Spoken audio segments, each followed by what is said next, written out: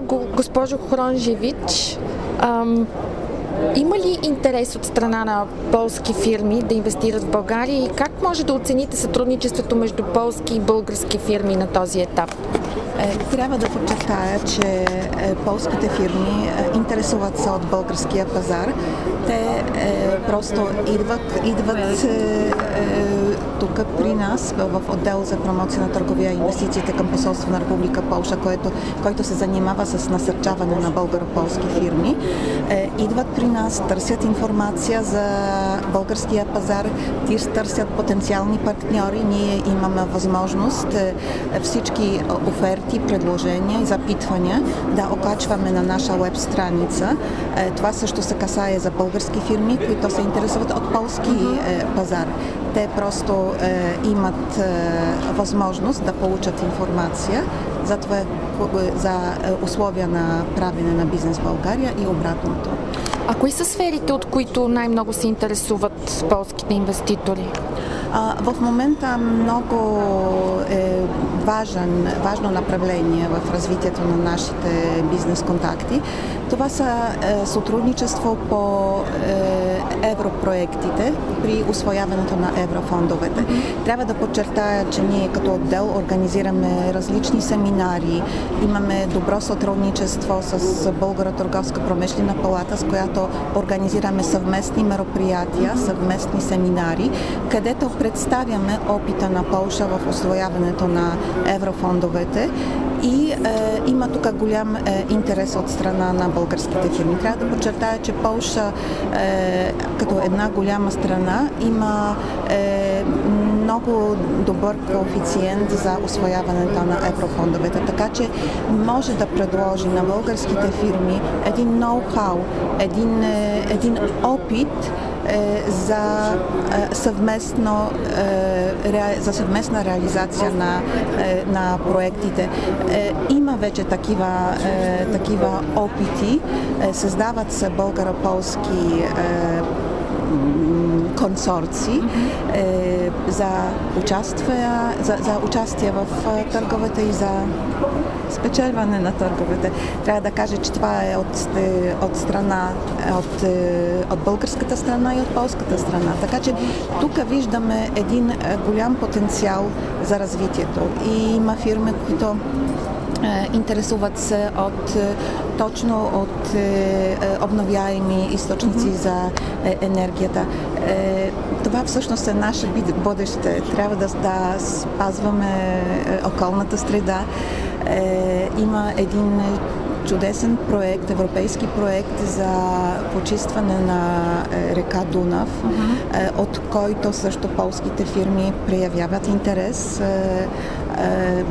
Сигурно ще организираме някакви презентации, семинари, където полските фирми ще представят своя опит и като начини на усвояване на евроформите, начин на писане, на създаване на тези проекти и след това на една такава реализация, където също имаме. Полша е една от страните в Европейския съюз, която остана почти незасегната от кризата. Каква е ситуацията в момента и има ли така експанзия фирмите да излизат, да инвестират извън Полша? Да, вярно е, че Полша е останала по време на световната икономическа криза, както се каже, една зелена точка на картата на Европа. Успяхме да отбележим икономически ръст от 1,7%. И това стана благодарение на вътрешната консумация, на вътрешния пазар и на сравнителна гъвкавост на полските фирми, които много бързо се приспособяват към трудните условия.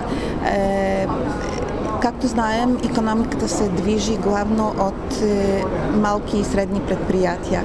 И трябва да кажа, че това са тези предприятия, които излизат навън, които търсят възможности. И идват в България фирмите от Полша, търсят възможности, но също така минават чрез Румъния, минават чрез други страни, просто да предложат нещо, опит или да търсят възможности за сътрудничество. Имаме общо минало, така да се каже, и България беше една много популярна дестинация за полски туристи. Сега какво е положението? Трябва да ви кажа, че след един сравнително кратък период, когато полските туристи отиваха другаде, не само в България, сега може да се каже, че има едно завръщане към България. Полските туристи идват така традиционно на Черно море, но също така се интересуват от други видове туризъм. Това е много важно, защото България е една прекрасна страна. Страна, която разполага с изключително изобилие от натуралното богатство. И това се знае в Полша и нашите туристи са много изискателни. Не идват само за Черно море, но също така се интересуват от зимен туризъм, знаят за богатството на минералните води, планините, така че наистина полските туристи идват в България все повече и повече. А имате ли някакви конкретни данни, като ръст, като брой, като процент? В момента не мога да ви кажа. 200 хиляди, мисля, посетители. Това са от миналата година. Да. Но ще го проверим. И основно ги привлича всъщност природата или може би по-ниската цена? Да ви кажа, че привлича ги природата. Привлича ги също една такава позитивна емоция, която се създава между нас и туризма е също емоция. Това означава, че поляци идват в България също поради миналите традиции за добри контакти. Аз лично пътувам из цяла България и трябва да ви кажа, че винаги с такъв позитивен отзвук се срещам, когато говорим за Полша и за поляци. Винаги има някакви видове контакти или в миналото, или в сегашното време.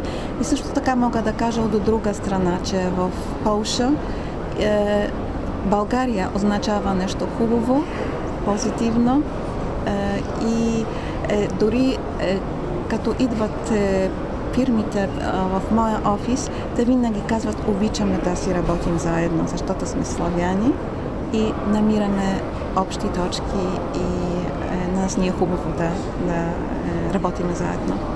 Това наистина е чудесно, но да ви върна отново на междуфирменото сътрудничество между Полша и България.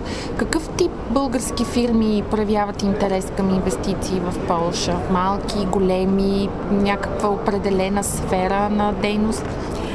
Трябва да ви кажа, че в Полша много известно е българско вино, прочутото българско вино. Затова има инвестиции в дистрибуция на вината в Полша. Има изби, които инвестираха в тази сфера на дейност. И това е направление, което до сега отбелязахме, но също така има фирми, които се стараят да намерят своя път в, например, енергетика или в някакви други области. Благодаря ви много. Моля.